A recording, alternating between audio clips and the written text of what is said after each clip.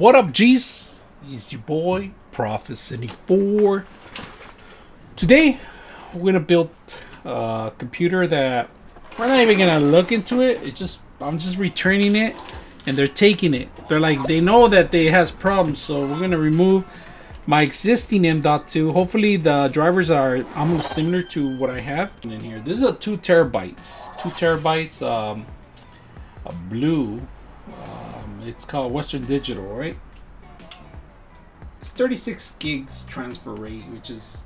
Now I'm going to put the faceplate, and before that we're going to remove the thermal paste cover, the thermal tape cover.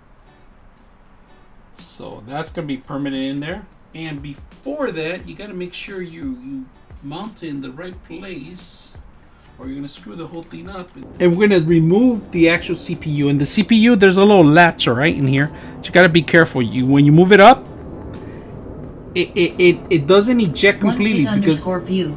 Thanks again, bro. No Catch problem. you later. No problem, man. Got a dip. Thank you for following and thanks for coming down. So here is the CPU. I removed it.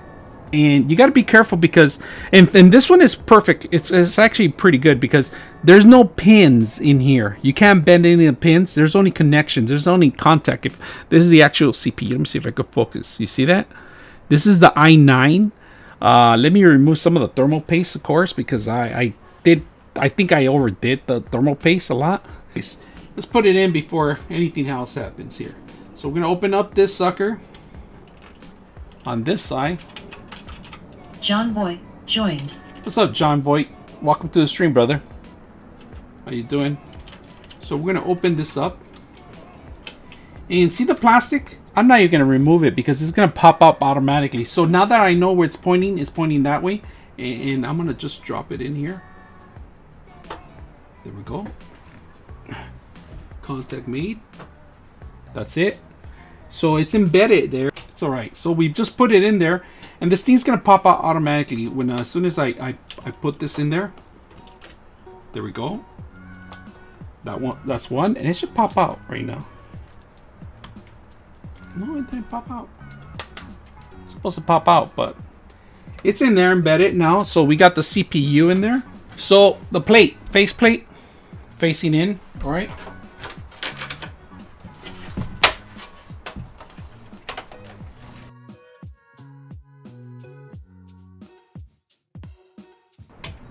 Okay, so we're gonna have to put the other screws in there, the secondary screws I have that are flipped up, and basically those go pointing up, and you just screw them in through the top.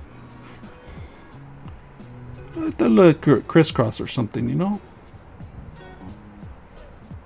A little bit here, a little bit there. Tic-tac-toe, not too much. So I'm gonna go ahead and embed it on the last ones, on the last one here, on the last ones, and it's all there. It's embedded. Now this is a hard part right here. I'm not gonna plug this in. I just want to get it up and running today. So we're gonna go ahead and plug the power. But before that, I do have it prep. I have this prep here and ready to go in here. Just plug it in here. Get the memory.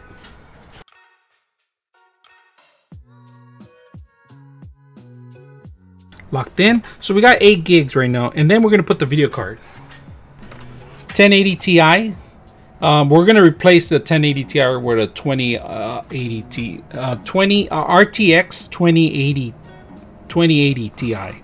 So right now, temporary, we're gonna put this one in, and this one's very simple to do. Just make sure there's no cable. Oh, before we do that, we almost forgot something important too. Let's get the screw out of the way and put this card here. We almost forgot to plug in this in. This is actually a USB connection, and it's to power up all the USB ports. The 3.0. Plug that sucker in. The audio cable and another extra USB. And we need to power this up. So this is important. This is for the water pump. Here they give you a water pump. It says water pump right here. It's in white. So that's a water pump. And also there's a secondary one, a USB that you connect to the USB connection. But we're not going to do that one. That's just to read the actual thermal and all that stuff. You can make changes to it too. If you have a lighting color, like this lights up, you could change it through the USB. This one says audio, HD audio. So we look for the audio. There it is. So we got it in there. Now there is one more that it's a USB. So this one right here, very simple. Slide it in there. I like that they have the metal brackets now. There we go. And I am gonna set this one up with a screw because we don't want to damage it. It's a video card we're talking about. So this one's ready. Now we need to power it up, and we do have the power here. And we have 4 on one side and 2 on the other side. So 4 will be here. This will be embedded in this direction. There's 4. And then we got the 6 units here. This is a little bit more slack right here. Here we go. Got to make sure you line them up properly, because if they don't, they're a little bit off, and I don't want to short or anything else. There it goes. And I don't want to force myself in. I just want to hold it from the bottom and kind of squeeze it tight. So we're set to go. I mean, all I have to do is turn it on, make sure it runs, and we're in business. And if it comes out to that it turns on, we'll finish it out. Just be sure. Did I forget anything? We're gonna find out right now if I did. So got power light in there. The power just came on in here.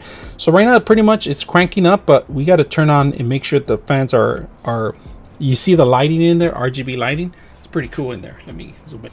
So power on. Let's power the sucker on, and if it turns on, we're in business. So we didn't plug in these fans. That's the only fans we needed. It's okay. Don't panic.